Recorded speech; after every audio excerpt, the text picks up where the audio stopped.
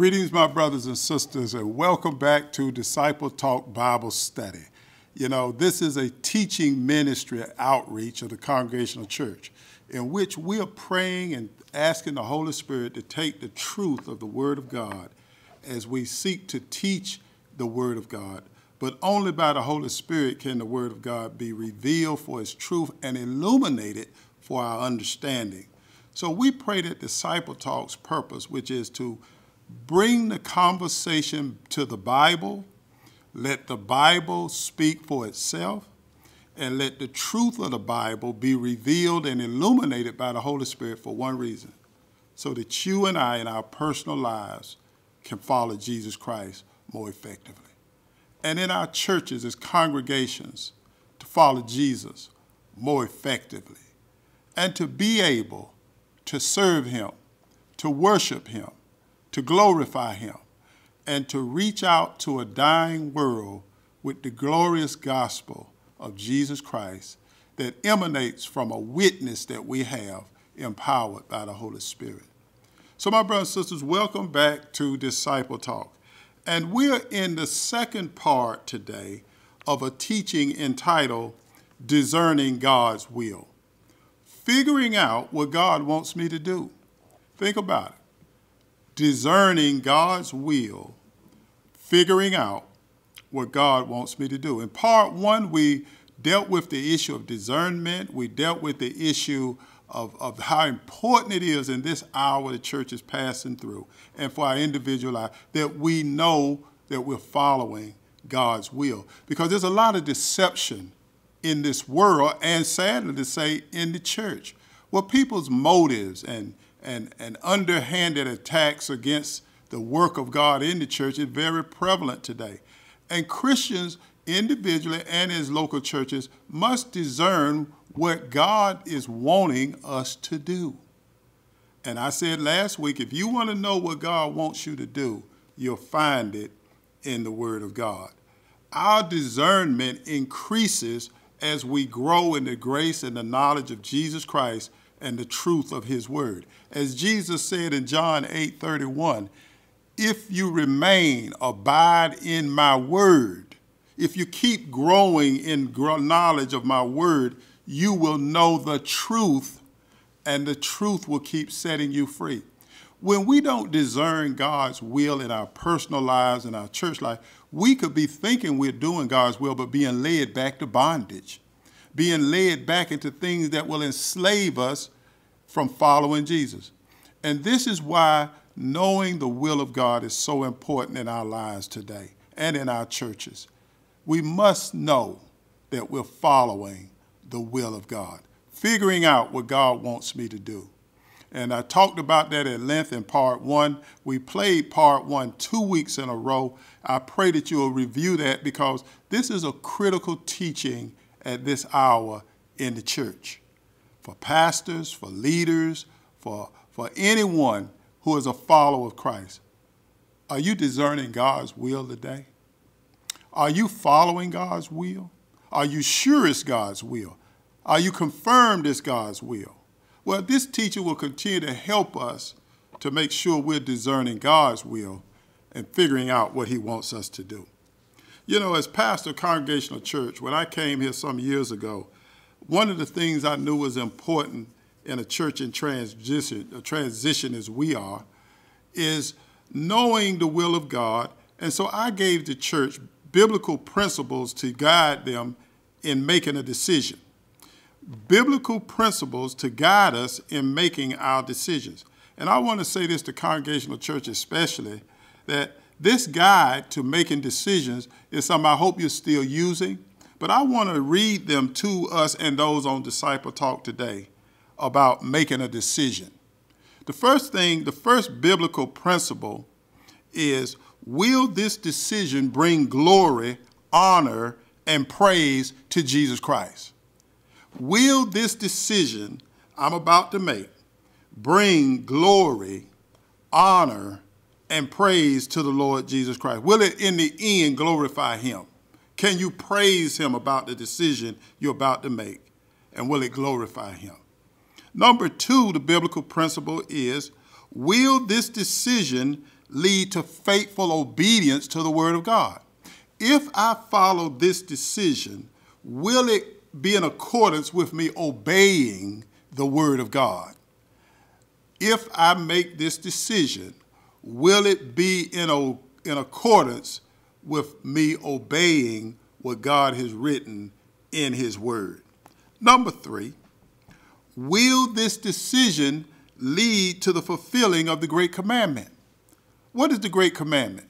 Love your neighbor as yourself. That's what He said. What is it? Love the Lord thy God with all thy mind, heart, strength, and soul, and love your neighbor as yourself. Will this decision lead to fulfilling the Great Commandment? By this, all will know you are my disciples, if you have love one for another. The 4th biblical principle that we gave to the church is, will this decision comply with fulfilling the Great Commission? Because you know, as your pastor and as a leader in the church, to those on Disciple Talk, the Great Commission is the marching orders for the church in my estimation. Meaning, go into all the world and make disciples. Why? Because all authority in heaven and earth has been given unto me. So when I make a decision for myself, for my life, for my family, for my church, does it tie back to fulfilling the Great Commission of making disciples, helping people to be taught and obey the commands of God and grow as His disciple? The next biblical principle is, will this decision promote the gospel of the kingdom? Meaning, if I make this decision, will it promote the good news of Jesus' death, burial, and resurrection being proclaimed through my life, through the circumstances I'm making decisions on, or the church I'm a part of? Will this decision promote the gospel of the kingdom? Will it promote what Jesus said in Matthew 6:33, seek first the kingdom and His righteousness, and all these other things will be added unto you? The next principle is, will this decision bring spiritual and physical edification to others? If I make this decision in my personal life or in my church life, will the decision I make help others be edified spiritually and physically? Will it cause them harm, or will it cause them good? Will it enhance the church, or will it tear up the church? Will it help somebody, or will it hinder somebody on a spiritual and physical plane? Will this decision I'm about to make bring spiritual and physical edification or building up of others that it will impact? And the last principle I gave to the church, will this decision lead to the best use of FCC's financial resources? Now, that's a local thing, meaning everything we do is tied back to the resources that God gives us. Will this decision be the best use of the resources God has given me, physically, financially, materialistically? Will this decision have financial, material benefits, or will it cause a detriment to these areas of the resources, the financial resources, material resources that God has given me and given to His church? So I wanted to review these biblical principles, and if you need these principles, we're willing to get them to you if you've lost your copy. But my brother and sister, you better make sure you're making decisions based on the Word of God, not following the crowd, not following selfish ambition, not following disguised agendas in the church. Make sure you're making decisions to help you follow the will of God. So last week we talked about what are the resources to discern God's will. What resources has God given us to discern His will? Last week we dealt with 2. I just want to review them. And then today I want to look at some other resources and share with you on what helps us discern God's will. Okay? So let's deal with this, because I'm coming from the Bible. And the first one we reviewed from last week is, if you want to discern God's will, He gives you the Holy Bible as your primary resource. Meaning this, I made it a big point last week to say, when people tell you God told them something, or God's telling them something to tell you to help you discern God's will, the true source and foundation to validate and show that whatever they said is biblically is true is biblically based. Is it biblically based in the Bible? Can you find a verse or principle taught in the Word of God that supports what this person say God's telling me to tell you to do?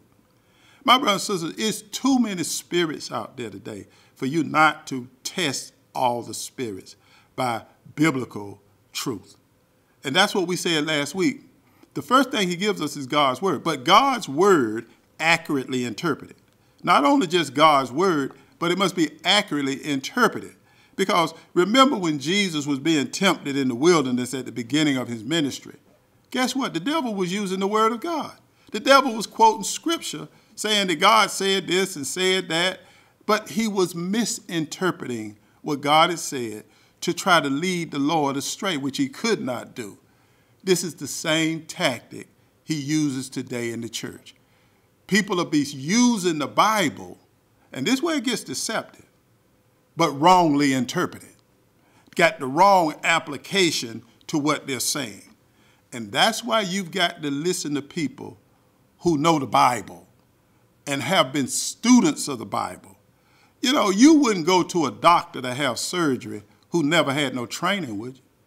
Would you go to a doctor to get surgery done on some part of your body and you ask them, well, have you had any training and education about what you're going to do to me? He said, no, I ain't been nowhere. I ain't been no school. I ain't had no training. I'm just going to cut you and try to find the answer.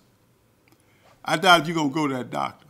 But in the church, how many Christians listen to people who know the Bible verse but don't know what the proper interpretation of it?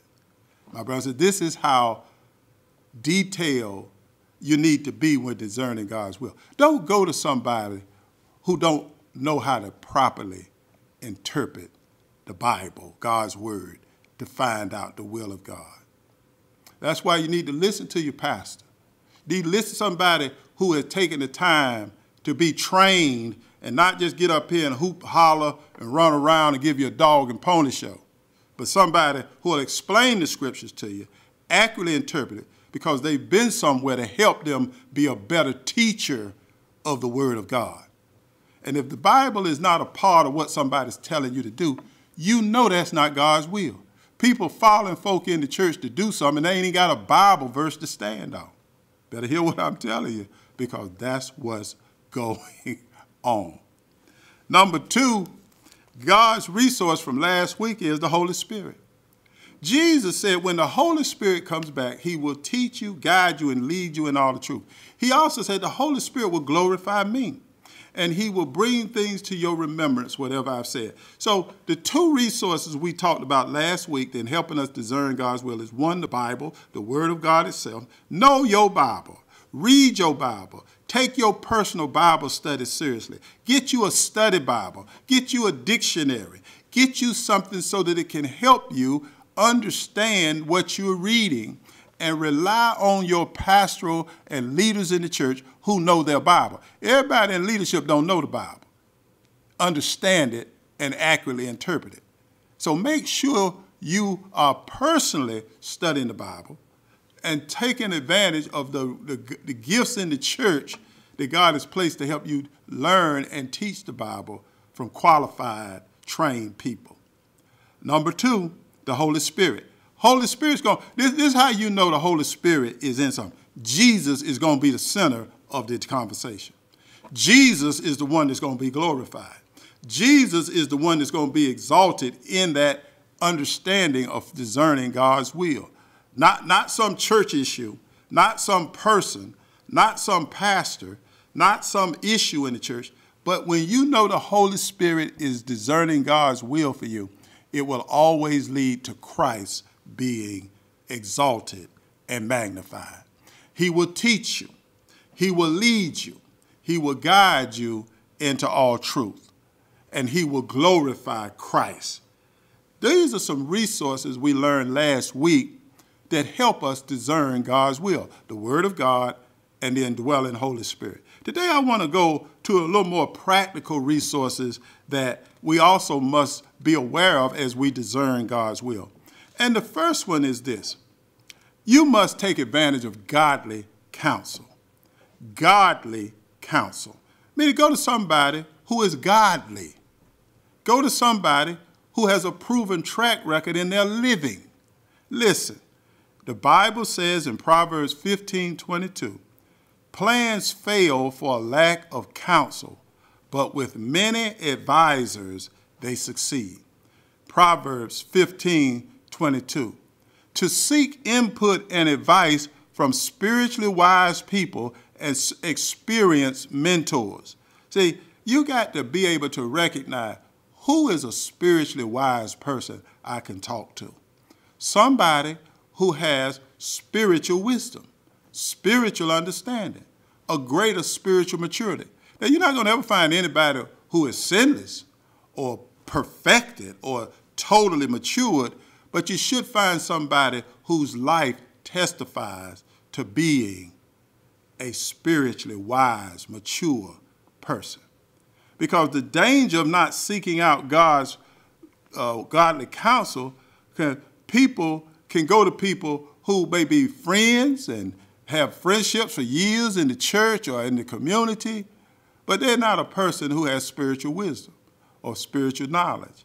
And sometimes because the relational, human relationship has been so important, you can go to a person out of friendship and still be led astray. That's why the Bible says, go to godly counselors.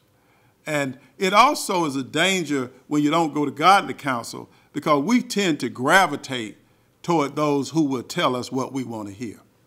Meaning, you ain't gonna get God's will by trying to just find somebody who'll tell you what you want to hear to do what you want to do. And it's easy to get a group of people together, start a conspiracy or something in the church, because this is what you want, but it's not what God wants. So beware of that. Another resource in discerning God's will, other than godly counsel, is sovereign circumstances. Sovereign circumstances. It says in Proverbs 16:33 from the New Living Translation, we may throw the dice, but the Lord determines how they fall.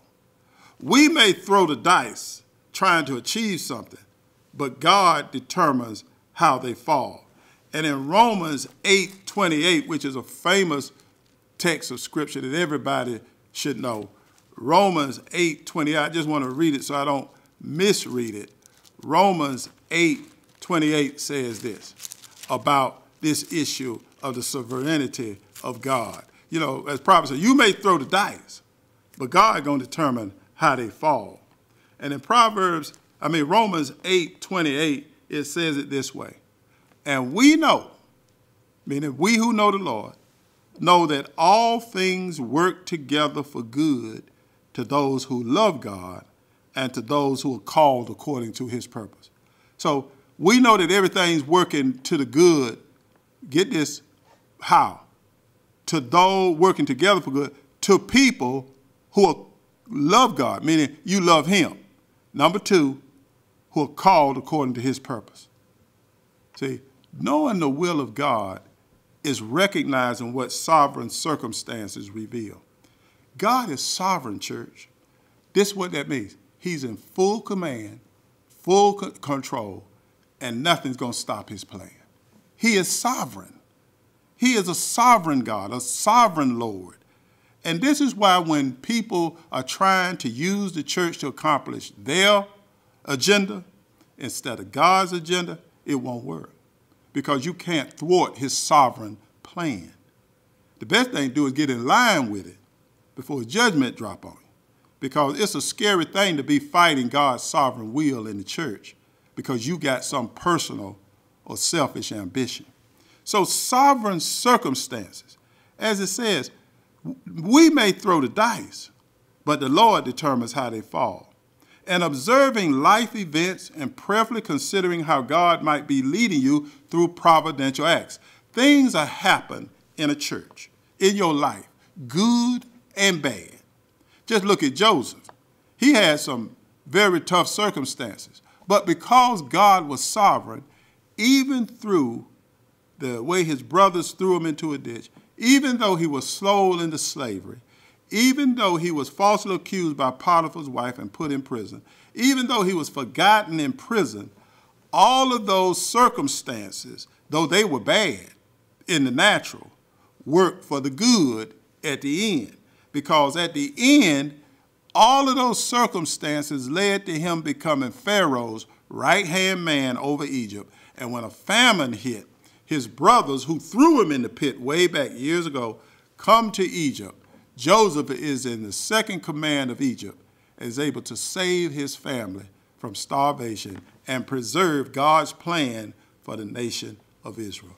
And when his brothers came and recognized who he was, Joseph said this to them: "You meant evil against me, but God meant it for good." That shows you the sovereignty of God. Even when people are trying to slander you, destroy your character, saying all false accusations, doing all this foolishness in the church, they mean evil, but God can use it for good. I hope you hear me. Sovereign circumstances are a way we discern God's will. The next one is called holy contentment. Holy contentment. And this comes from Colossians chapter 3, verse 15, in the New Living Translation, which says, "Let the peace that comes from Christ rule in your heart."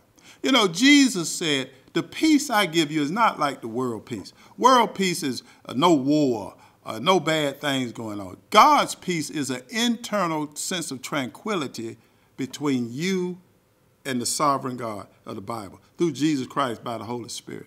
Meaning this: before I became a Christian, my nature was an enemy of God. It was hostile to God's ways. But now that I've been born again, I'm now at peace with God because my nature now is now transformed by his righteousness. And we're at peace. I want to obey God now instead of fight what his will is. I want to obey him. So when you're following God's will, there is a holy contentment of peace.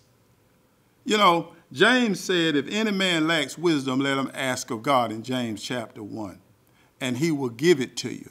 And then he says, the wisdom of God, you know God's wisdom because it's peaceable and easily entreated, without hypocrisy. You see, so to know God's will in something, you'll have peace about the decision you'll make. You won't be all arguing and fussing and fighting and trying to denigrate somebody else to get what you want done. You'll have peace about it. I like to use this illustration. It's like a hot knife through butter. I mean, nothing goes quicker through butter than a hot knife. There ain't no struggle. There ain't no resistance. There ain't no anything that's stopping the knife from going through. This is when you know God's will, because you'll have peace about it. It'll be without hypocrisy. You won't have to try to tear down somebody's character to get done what you want done. It'll be peaceable without hypocrisy. The next one that I want to share with you that is a resource for discerning God's will is what is called divine compulsions. Divine compulsions, meaning sometimes the Holy Spirit will prompt you. We call it being led by the Spirit, but there's a divine compulsion. The Holy Spirit will prompt you, will alert you, will sensitize you to following God's will, called divine compulsions. Listen, Acts 20:22 from the Word of God says, "Now compelled by the Spirit," Paul said, "I'm going to Jerusalem, not knowing what will happen to me there." Meaning, when he met with the Ephesian elders in Acts chapter 20, he said, the Holy Spirit is leading me to go to Jerusalem, not knowing what will happen to me there. Think about that, not knowing what will happen to me there. And it plainly says in Romans 8:14, "For as many as are led by the Spirit of God, these are the children of God." You are following God's will when you follow divine compulsions or the promptings of the Holy Spirit. Noticing inner promptings. When you notice, check on your spirit. Is my attitude right about this prompting? Will it lead to me obeying God and following him and doing what's right? The Holy Spirit will prompt you at times to do things. You'll know it's him because it'll bring glory to God. It'll be biblically based, and you'll follow it because it won't be something that makes you do something. The Holy Spirit only inspires you to do something. See, there's a difference between demonic promptings and the Holy Spirit's promptings. The Holy Spirit never violates your will in prompting you to do something. He'll always leave the decision up to you. But demonic promptings of the devil are things that drive you. As you know in the Bible, it says Judas, the betrayer, was driven to do what he did. And when you think about that, that reveals that he is not being led by the Spirit. See, demons drive you. The Holy Spirit inspires you and prompts you, but the Holy Spirit never violates your will in prompting you to obey God. One last thing about divine compulsions. Not every internal urge is from God, though. As we said, some can be from the enemy. And any whim or notion needs to be prayerfully and carefully analyzed in light of God's word. This is a part of the discernment that we need to be doing in regard to divine prompting. Because like I said last week, a lot of people talk about something dropped in me. Something dropped in my spirit. Well, I ain't concerned about what dropped in your spirit. I'm concerned about if what you telling me come from this book. Because anything can drop in your spirit. And last week I warned you, as 1 John 4 says, "Beloved, believe not every spirit, but test the spirits, whether they are of God or not." And the last resource for discerning the will of God is this. Just have some good common sense. Just use some good common sense. Proverbs 16:22 puts it this way. Good sense, and this is the English Standard Version translation, Proverbs 16:22. Good sense is a fountain of life to him or her who has it, but the instructions of fools is folly. Listen, again, Proverbs 16:22 from the English Standard Version. Good sense or common sense is a fountain of life to him who has it, but the instruction of fools is folly. My brothers and sisters, as we seek to discern God's will and figure out what we want him to do, just use some good common sense. Common sense. Because God gave you a mind, you can reason things, and sometimes it's just a matter of good common sense. So other resources that help us discern God's will, seek out godly counsel. Be sensitive to sovereign circumstances. You will sense a holy contentment of peace. Follow divine compulsions or nudgings from the Holy Spirit. And just use some common sense. You can know when somebody's heart ain't right. You ain't got to be so super spiritual you can't figure that out. Use common sense. My brothers and sisters, this is your pastor, and to those who listen, Pastor Smith. Discern God's will. Figure out what he wants you to do, and keep following Jesus Christ. God bless you. We'll see you next week on the next Disciple Talk Bible Study.